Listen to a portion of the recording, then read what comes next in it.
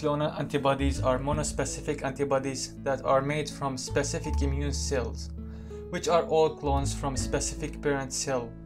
Those antibodies are used in many diagnosis and therapeutical treatments, like treating cancers. To get monoclonal antibodies, it will need to go under two processes: production and purification.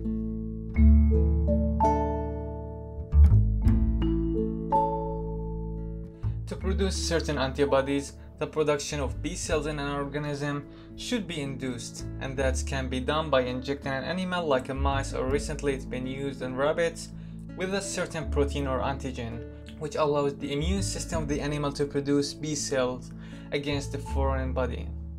Then the B cell will be extracted from the spleen of the animal and should be added to a myeloma cells, or what is called a cancer cells. The reason why the myeloma cells are used because it can live forever. The result of the fusion between B cells and myeloma cells will form a hybridomas. The next step is to let the sample grow in HAT medium, which is hypoxanthine aminotrin thymidine, which is selective for the hybridomas between B cells and myeloma cells.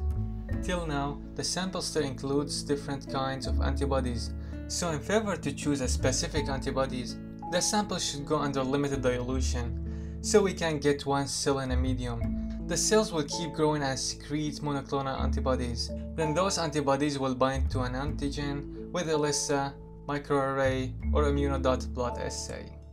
Then the most stable clones will be chosen, which can be injected into mice, so it can produce tumor secreting antibody-rich serum that's called ascites fluid. Production in cell is called ascites technique.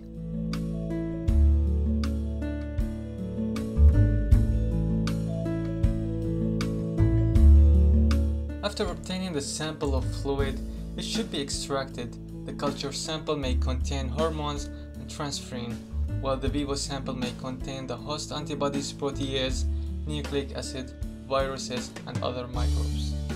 The purification starts by filtering the sample with 0.45 nanometer filter to remove cells, lipids, and clot factor.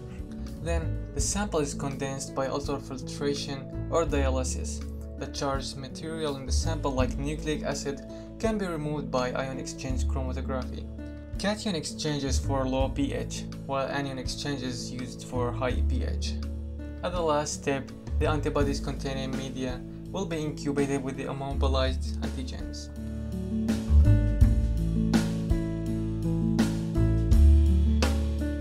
Monoclonal antibodies can be used in diagnosis since it has the ability to detect proteins in a membrane, as well as it's useful in immunohistochemistry and immunofluorescence tests.